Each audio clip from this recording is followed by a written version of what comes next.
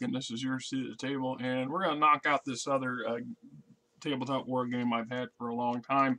And it's been sitting up here on my table. It's been in my would-be queue to get it done, and as you can tell, I got a cat that's decided it makes a great place to rest on and starting to crush the damn box. So I thought we'll just go ahead and knock it out. This is also a standard combat series, game number 1A from the Gamers Corporation. Game designer is Dean N. Essig, and I don't remember exactly. Hi, Frankie. It's Frankie, and Frankie's not the one that's been sitting on the box. Sissy has, but she wanted to say hi. I don't remember when I bought it. It says it's second edition. I think it was on a clearance shelf at a game store 20 odd years ago when I bought it, to be truthful. I don't know if there is a date on it or not. I played it a little bit myself, mostly just to muck around with it, but I've never had a player to sit down with me. Let's see, there's no date in here. It might be in the rule book. It says the Gamers Incorporated, 500 West 4th Street, Homer, Illinois. Quality war games since 1988. I don't know if they're still in business or not. I mean, I've always liked these style of games. There's a lot. You can get quite a few similar types of on computer game versions today. And like I said, I play not Age of Empires.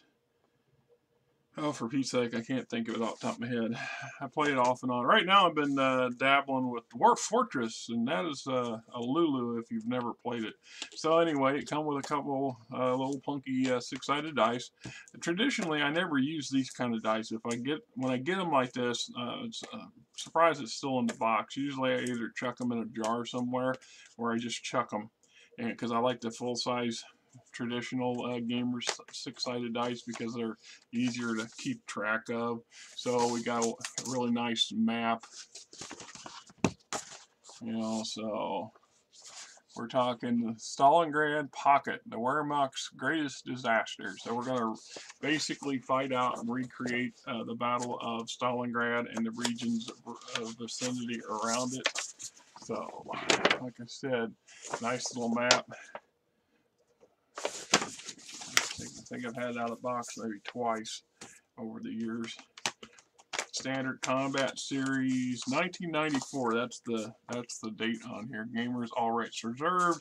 Introduction. Note about version 1.6. Component information. How to play the sequence of play, movement, terrain effects on movement, stacking, reinforcements, overrun restrictions, overrun combat, terrain effects on combat, step losses, retreats, no retreat option, advance after combat, exploitation, supply, out of supply effects, designer notes. Welcome to the Gamers and our definition of total game support. We are here to help. Rules help. And they give you a phone number to call. It tells you how long ago it was. And a lot of places don't give you phone numbers anymore. And online home. We are on Genie, if you are, and you can find us in Category 4, Topic 43, page 805. I check in most days and will be able to answer questions. That is a long time ago, my friends. Letters and facts, your input is important, etc., etc. So, standard combat series, Stalingrad Pocket 2, table of contents, general rules, stacking. This one's a little bit more in-depth book for rules. And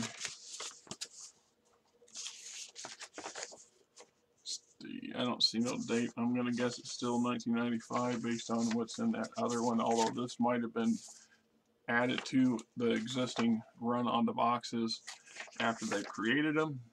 Anyway. Then, of course, like I said, I plucked out a few pieces, mostly to kind of punk around with it a little bit.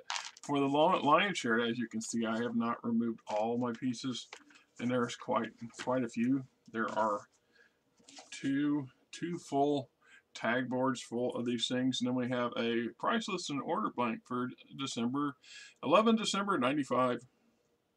Various games.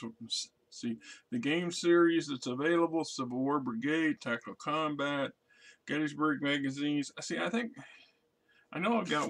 I think I did a video on one of the other version, the other game I had that I got from these guys. And once again, sometimes we buy stuff because it's interesting, or we get a deal on it, or it's, I don't want to say cheap, but cheap is what it is. An opportunity presents itself, and it just sits on our shelf and never quite ever sees the light of day, which is kind of sad. I mean, I can't speak for everybody, but only, just for myself.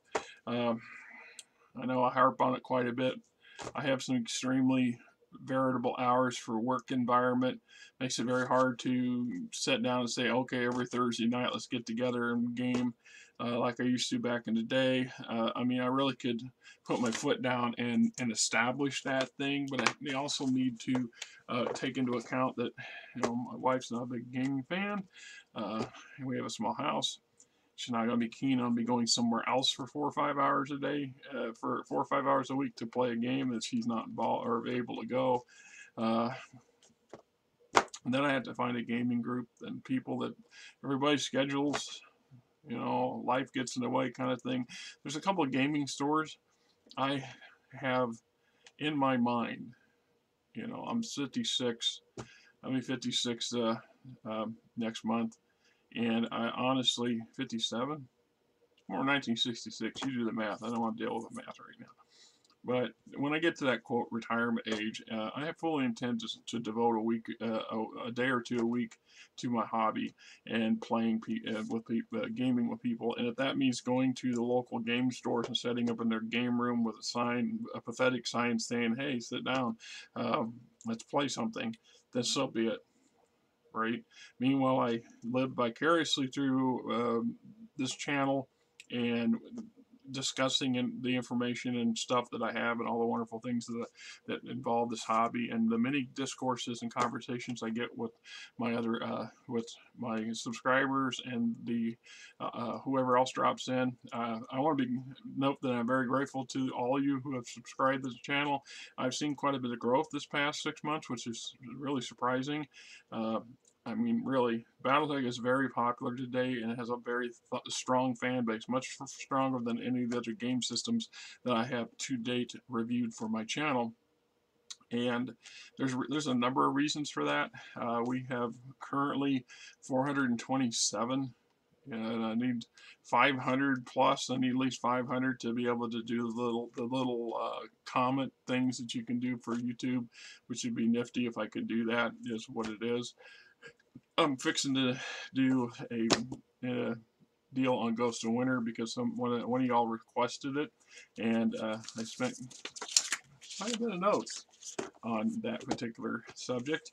I also want to eventually get around to doing redemption rights, which, like I said, one of the things I don't like about ordering things off the internet is that, in this case, somehow or another, I didn't think I got ordered, so I ended up ordering the second one. So now I have a spare, and I can only read one.